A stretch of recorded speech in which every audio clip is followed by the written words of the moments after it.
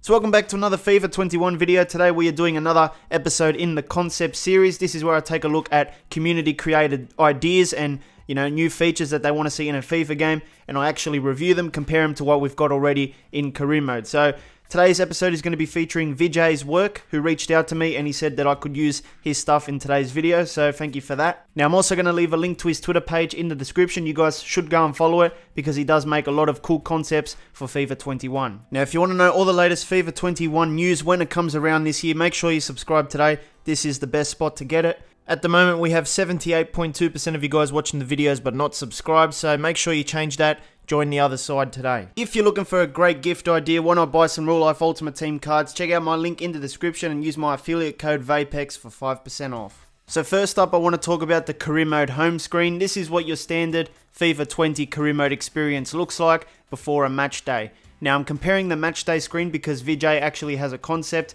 about the match day screen, so that's what we're going to be comparing. So FIFA 20's experience, you've got your play match button, your sim match button, details about the match, and the club you're versing. You've got your notifications here like emails and player conversations. You've also got your table and your top scorers there. You've got your news tile that you can go in and check the news. And then you've got your useless training tile that is not clickable on match days because you can't actually go in and train players on the match day. So that is what your standard career mode experience looks like on a match day. It hasn't really changed over the years. So how does this become better? Well, let's take a look at this concept. So this is Vijay's first concept and it is for the career mode home tab. And he goes, the adaptive feed contents change according to the situation. So when there's a match day, you're going to have a few different things on the home tab. If it's in the middle of the transfer season, the transfer hub will appear on the home section. And it's only going to appear on the home section when you actually need to do transfers and stuff. And there's also Spotify integration at the bottom, which could be a good feature considering the EA Sports tracks haven't really done a good job over the last few years in my opinion. Well, the image that you saw on the tweet by Vijay was of course his home screen concept for a match day experience. So it gets rid of all the unnecessary stuff right before you're about to play a match, and obviously the contents, like he said, would change if it wasn't a match day, and you would have your training feature back and news section and all that kind of stuff. So let's take a look at what a match day experience could look like if it was an adaptive home screen. So on the left you have your match day information, so you've got your time, the weather, and the match against Man City there. It's a home game.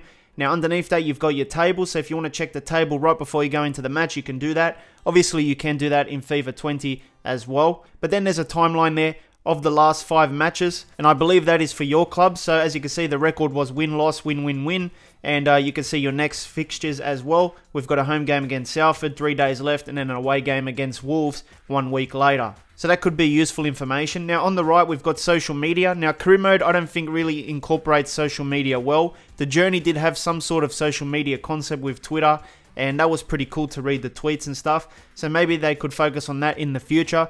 But on the right in the concept you could see that EA News, which is a verified account, says that Manchester United youth sensation Jesse Lingard is reportedly unsettled at the club. Now obviously I wouldn't say he's a youth sensation anymore. He's like 27 years old or something. But what I like as well is that the player conversation underneath the social media tile actually relates to the social media story. So underneath it says one new message from Jesse Lingard. This is probably like player conversations.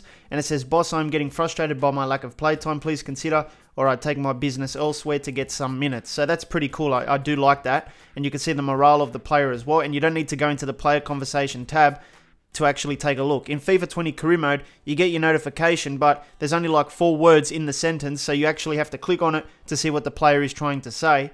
And this one just puts all the information in one tile, so you don't have to go and click here and click there. And right before match day, you can read what the player is complaining about, and you can obviously put Lingard in the team if you really wanted to bring his morale up, so that's pretty useful stuff. And then underneath you have your Spotify as well, so if you want to play with Spotify music, pump some tunes, you can do that as well with this concept. So next up we move on to the Office tab in career mode. This is your current experience in FIFA 20. You've got your notifications once again to check your player conversations and your emails, and this was obviously on the home central screen as well.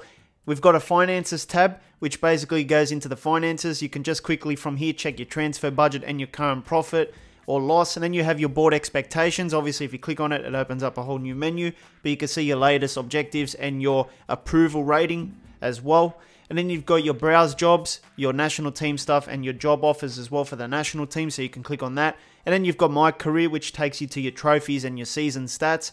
Edit manager, which lets you, customize your manager, change the suit and stuff. And then you've got your youth section where you can find new staff or talent for your youth squad, and the academy there as well. So now we're going to move on to Vijay's office tab concept, and we'll see if anything is better. Now this is what it looks like. It looks to be a little bit different to what we've got already, but Vijay says the new features here are the office tab, which splits into two sub tabs. There's a career sub tab and an office sub tab. This one is the office sub tab, and you can trigger the career one by pressing the RT. Unfortunately, he didn't make a career concept for this one, so we've only got the office one to take a look at, but I presume the career section would summarize whatever the career one does already in FIFA 20 career mode, where you can take a look at your trophies, your biggest wins, your defeats, and season by season stats. So in this section, we have an inbox thing on the left, which is sort of like a notifications thing, and it looks to be like he's included a new sort of email thing where a guy called Mark Hughes, which is probably like an assistant or something, sends in an email about maybe the opponent's playing record this season. It tells you the primary attack, the style, the formation, and the current form as well. So that could be a useful feature to know about your opponents a bit better, more in-depth stuff. And then you've got a arrange friendlies button as well, where you can create friendly matches or practice matches maybe. And there's a suggestion there, so testimonial for Schweinsteiger. And a testimonial is in pairs. It's when a player retires, you can have a match for them. And it's also done in the real world as well, so we don't really get that in FIFA, so a testimonial system could be pretty cool. And then we've got vision and expectations on the right, which is sort of like maybe board expectations. So you could see your current board score, and then you can see the style of play, youth investment, current objectives and stuff. You've got customize yourself and a photo of your current avatar underneath that. You can click on that to do your manager stuff. You can browse your jobs, and then you have manage staff as well, and you can see the contracts expiring for your staff, and there's an under 23s coach there and a goalkeeping coach, so those would be new features as well. And you can see the ratings of the coaches you've got at the moment, so maybe you can hire staff as well, and their contracts will expire, so that's pretty cool. Now Vijay has also made a totally new tab in career mode called the My Club section. There's two parts to this. This is going to be the first part, and we'll talk about the second part after this one. And this apparently to him is an all new feature on career mode. So let's take a look at the photo. On the left, we've got the kits section. This is where you can take a look at your current kits, home and away, and alternate kits as well. I'm not sure if there's like a kit creator. I think there is, and that's part 2 in this actually. There is. On the right, there is a trophy section, so you can see how many trophies your club has won. You can see 33 La Ligas, Copa del Rey 19, and Champions League 13. Underneath that, you've got the stadium. And I think this could be like a stadium creator option where you can upgrade the stadium or something. But you can see your current stadium, the Santiago Bernabeu, 81,000 capacity with a 93 score in the facilities department. Not sure what that means. And then we've got club chants, which is something that maybe you could create yourself. So you could type in the text and stuff. And the current club chant is Ramos killed a pigeon. Take what you want out of that. And then we've got the club crest there as well. Not sure if you can edit that. But obviously if EA created a create a club option, that could be pretty useful as well. And here is part 2's image. Now this is the kit creator that I was talking about in part 1. And this is a very in-depth system which lets you basically create any kit you want. And this is really, really nice if EA added in some sort of like create a club feature in career mode where you can create your own club. But if you could edit also real life teams, that could be useful. But of course with licensing, that's a little bit harder to do as a feature unless it's PES. So on the right, you have the look of your kit, and that would update in real time as you make changes to it. And on the left, you have all the things that you need to do to edit it. So you've got your supplier, which is Adidas right there. You can change that to Nike and stuff. You've got a primary color and a secondary color you can change. A collar style, and it has different types of collars, different types of sleeves as well. Kit supplier logo placement, you can change that if you want it on the center, the left, or the right. Sponsor placement, you can change that as well. Kit supplier element, you can do a shoulder downward stripe, which is what you're seeing on your screen right there, the Adidas stripes. And then you've got the kit design, which is snow camo. And then you have a font style as well for the rear side of the shirt. He didn't make any concepts for the pants and the socks, but obviously it would follow the same sort of feature system. And then using the LB and RB, you can rotate your shirt to take a look at the back and front. So obviously a great feature if Create a Club was an option in the game. And obviously a great feature in general if you would be able to edit your kits. But like I said earlier, I'm not sure how that would work with current licensing in the game. Next up, we're going to talk about finances in career mode. This is your current FIFA 20 experience. a tile. So let's click on the tile and see what happens. You've got your profit, you've got your earnings, expenses. None of it is done well. I think there's a lot more potential here, but EA has given you like a basic spreadsheet. I don't know what to call it, but it just gives you some stuff that you never really check. I don't really look at this sort of stuff because it just has no purpose, really. The only thing that sort of helps is the budget allocation. That's the only thing I would take a look at if I was to, you know, go into this finances tab. But how can we make this section better and more useful? Well, let's take a look at the concept here.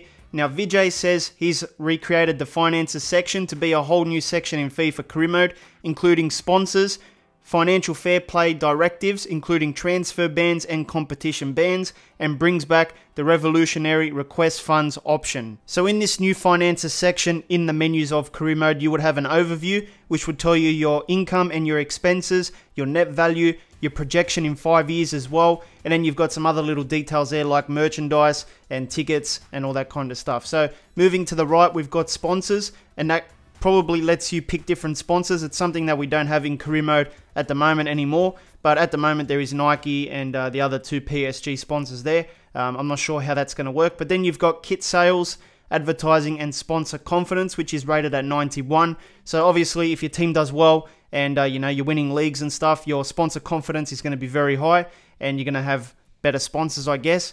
And then you've got the contract section where you can go in and manage your player contracts. And there's also directives there, which is like the fair play stuff. And it says you are awarded a 2-season transfer ban for spending over the threshold amount of your club earnings. So that could be pretty cool as well, you know, limiting people's spending based on fair play rules in real life. And then you've got a debts and loans section.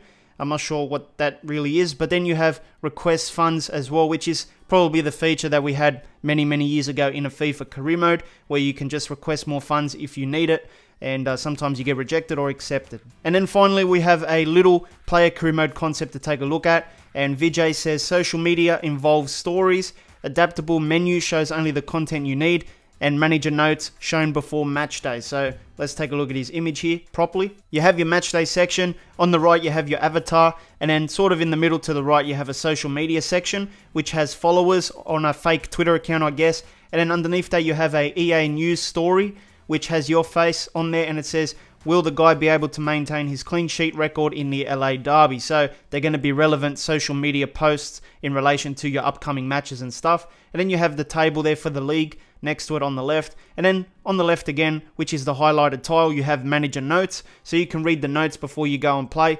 And some of those topics there say great reflexes, good command on one-on-ones, slow distribution, and weak in controlling set pieces. So that's just basically an adaptable home menu for player career mode. So all in all, I do enjoy these concepts that I see today. Let me know what you think about any of these concepts. I like how it sort of looks like the FIFA 20 current menus and stuff, but it looks much more cleaner, better color schemes. And then I like as well some of the features that have been added in. It's going to be interesting to see FIFA 21 career mode on the next gen consoles.